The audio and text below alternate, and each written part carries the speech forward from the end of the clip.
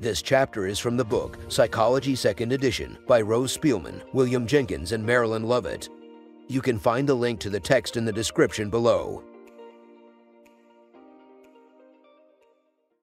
Vision. Learning objectives. By the end of this section, you will be able to describe the basic anatomy of the visual system, discuss how rods and cones contribute to different aspects of vision, describe how monocular and binocular cues are used in the perception of depth. The visual system constructs a mental representation of the world around us, Figure 5.10. This contributes to our ability to successfully navigate through physical space and interact with important individuals and objects in our environments. This section will provide an overview of the basic anatomy and function of the visual system. In addition, we will explore our ability to perceive color and depth. Anatomy of the visual system.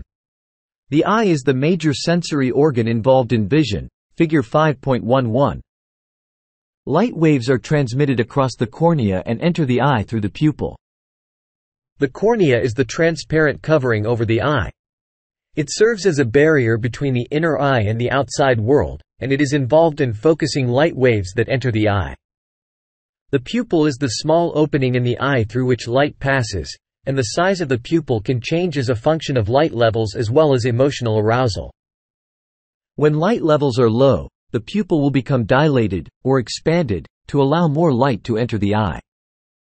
When light levels are high, the pupil will constrict, or become smaller, to reduce the amount of light that enters the eye. The pupil's size is controlled by muscles that are connected to the iris, which is the colored portion of the eye. After passing through the pupil, light crosses the lens, a curved, transparent structure that serves to provide additional focus. The lens is attached to muscles that can change its shape to aid in focusing light that is reflected from near or far objects. In a normal-sighted individual, the lens will focus images perfectly on a small indentation in the back of the eye known as the fovea, which is part of the retina, the light-sensitive lining of the eye. The fovea contains densely packed specialized photoreceptor cells, Figure 5.12. These photoreceptor cells, known as cones, are light-detecting cells. The cones are specialized types of photoreceptors that work best in bright light conditions.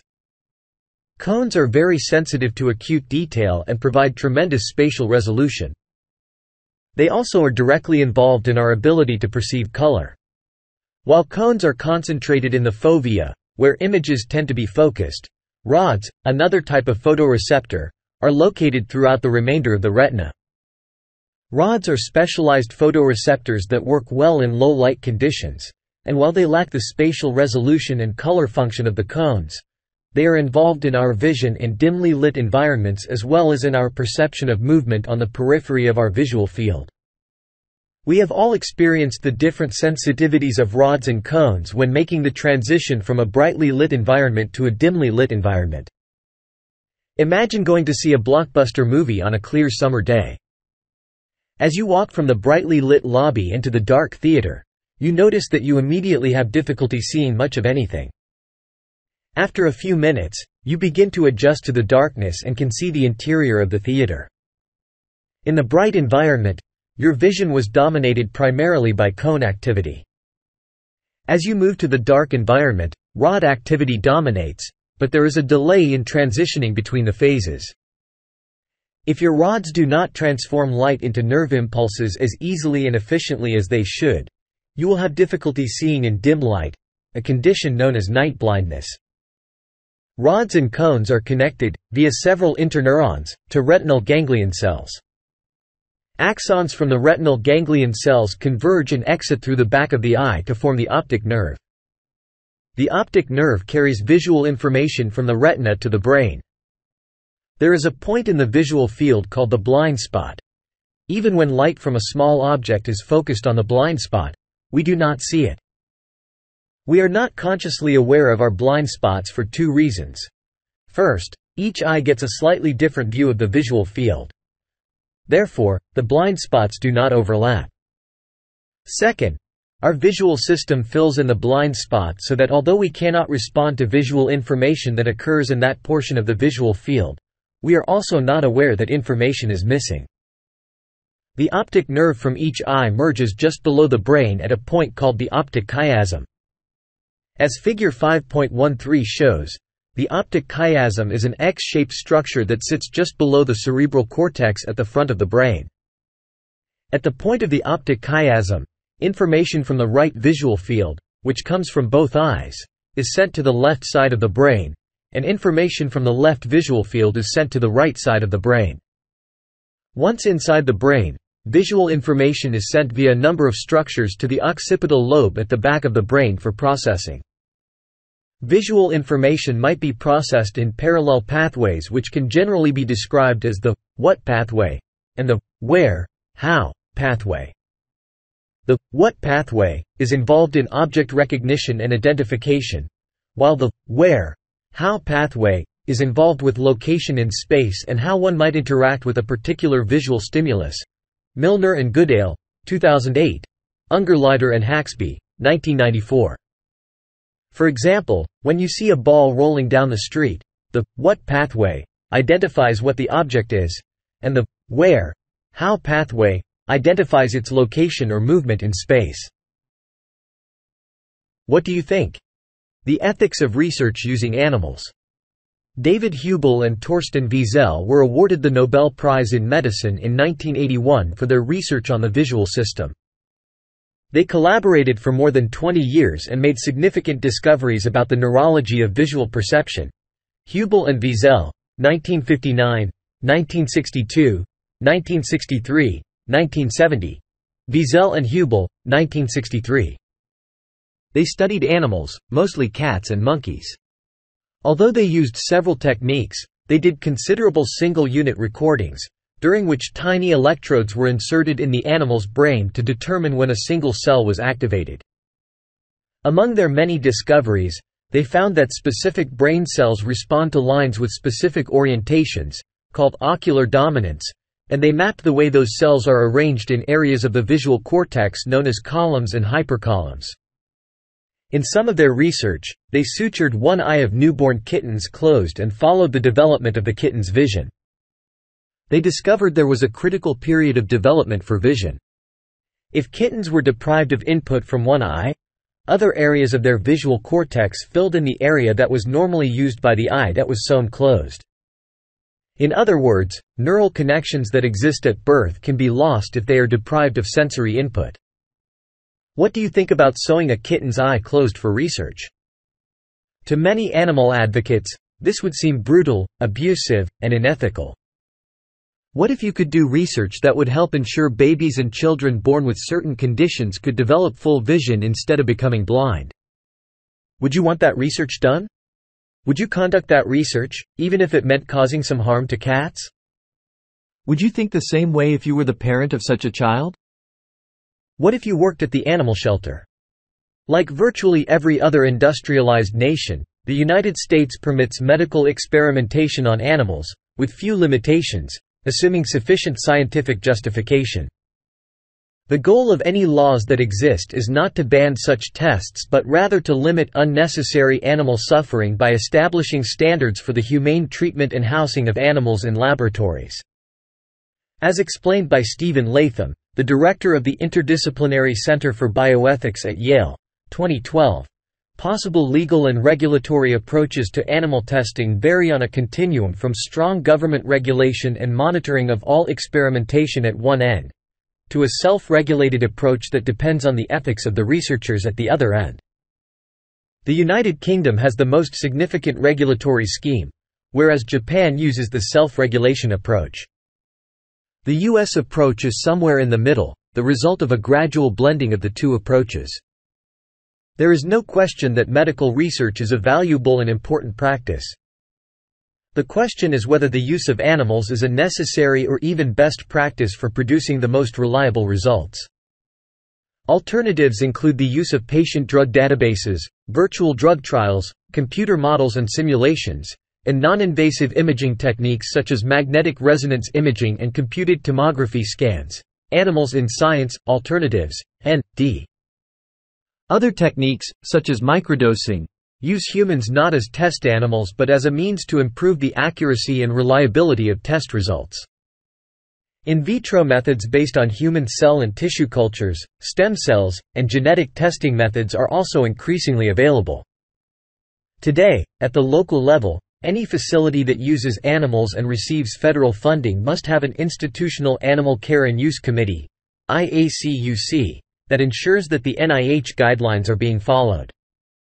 The IACUC must include researchers, administrators, a veterinarian, and at least one person with no ties to the institution. That is, a concerned citizen. This committee also performs inspections of laboratories and protocols. Color and depth perception. We do not see the world in black and white. Neither do we see it as two-dimensional, 2D, or flat. Just height and width, no depth. Let's look at how color vision works and how we perceive three dimensions: height, width, and depth. Color vision. Normal-sighted individuals have three different types of cones that mediate color vision. Each of these cone types is maximally sensitive to a slightly different wavelength of light. According to the trichromatic theory of color vision, shown in Figure 5.14, all colors in the spectrum can be produced by combining red, green, and blue. The three types of cones are each receptive to one of the colors. Connect the concepts. Colorblindness, a personal story. Several years ago, I dressed to go to a public function and walked into the kitchen where my 7-year-old daughter sat. She looked up at me, and in her most stern voice, said, "You can't wear that." I asked, "Why not?" and she informed me the colors of my clothes did not match. She had complained frequently that I was bad at matching my shirts, pants, and ties, but this time, she sounded especially alarmed. As a single father with no one else to ask at home, I drove us to the nearest convenience store and asked the store clerk if my clothes matched. She said my pants were a bright green color, my shirt was a reddish-orange, and my tie was brown. She looked at me quizzically and said, "No way do your clothes match." Over the next few days, I started asking my coworkers and friends if my clothes matched. After several days of being told that my coworkers just thought I had a really unique style, I made an appointment with an eye doctor and was tested, Figure 5.15. It was then that I found out that I was colorblind. I cannot differentiate between most greens, browns, and reds. Fortunately, other than unknowingly being badly dressed, my colorblindness rarely harms my day-to-day life. Some forms of color deficiency are rare. Seeing in grayscale, only shades of black and white, is extremely rare, and people who do so only have rods, which means they have very low visual acuity and cannot see very well. The most common X-linked inherited abnormality is red-green color blindness, Birch, 2012. Approximately 8% of males with European Caucasian descent, 5% of Asian males, 4% of African males, and less than 2% of indigenous American males, Australian males, and Polynesian males have red-green color deficiency. Birch, 2012. Comparatively, only about 0.4% in females from European Caucasian descent have red-green color deficiency. Birch, 2012. The trichromatic theory of color vision is not the only theory. Another major theory of color vision is known as the opponent process theory.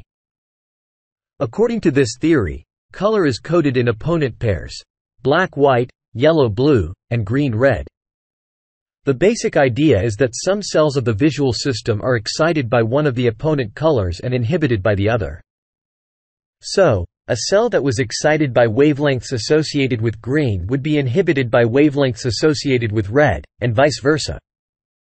One of the implications of opponent processing is that we do not experience greenish reds or yellowish blues as colors. Another implication is that this leads to the experience of negative afterimages. An afterimage describes the continuation of a visual sensation after removal of the stimulus.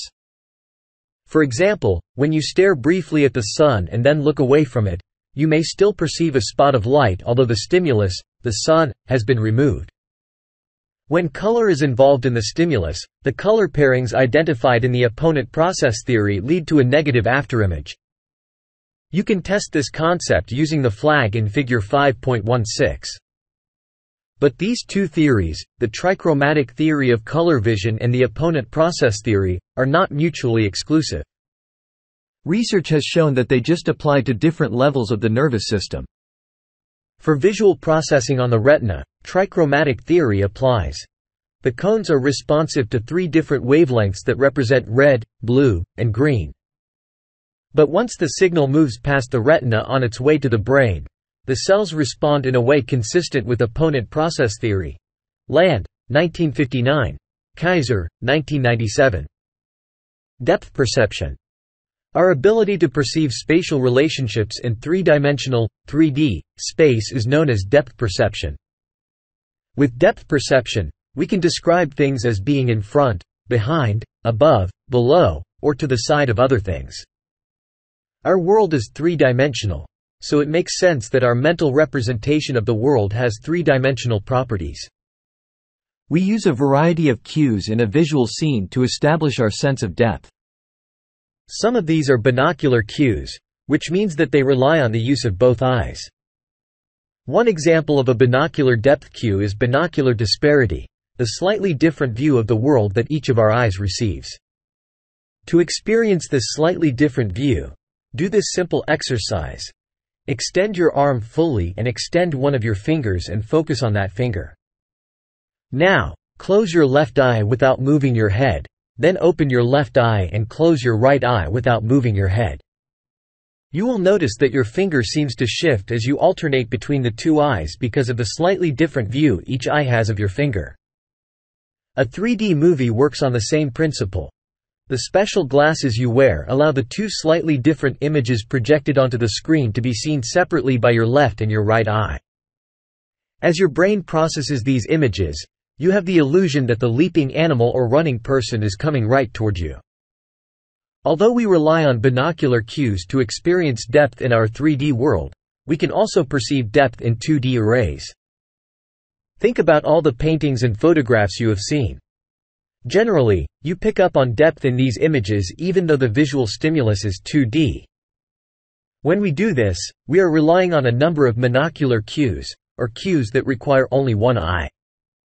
If you think you can't see depth with one eye, note that you don't bump into things when using only one eye while walking, and, in fact, we have more monocular cues than binocular cues. An example of a monocular cue would be what is known as linear perspective. Linear perspective refers to the fact that we perceive depth when we see two parallel lines that seem to converge in an image. Figure 5.17. Some other monocular depth cues are interposition, the partial overlap of objects, and the relative size and closeness of images to the horizon. Dig deeper. Stereoblindness. Bruce Bridgman was born with an extreme case of lazy eye that resulted in him being stereoblind, or unable to respond to binocular cues of depth. He relied heavily on monocular depth cues, but he never had a true appreciation of the 3D nature of the world around him. This all changed one night in 2012 while Bruce was seeing a movie with his wife. The movie the couple was going to see was shot in 3D, and even though he thought it was a waste of money, Bruce paid for the 3D glasses when he purchased his ticket. As soon as the film began, Bruce put on the glasses and experienced something completely new. For the first time in his life he appreciated the true depth of the world around him. Remarkably, his ability to perceive depth persisted outside of the movie theater. There are cells in the nervous system that respond to binocular depth cues. Normally, these cells require activation during early development in order to persist, so experts familiar with Bruce's case, and others like his, assume that at some point in his development, Bruce must have experienced at least a fleeting moment of binocular vision. It was enough to ensure the survival of the cells in the visual system tuned to binocular cues. The mystery now is why it took Bruce nearly 70 years to have these cells activated. Peck, 2012.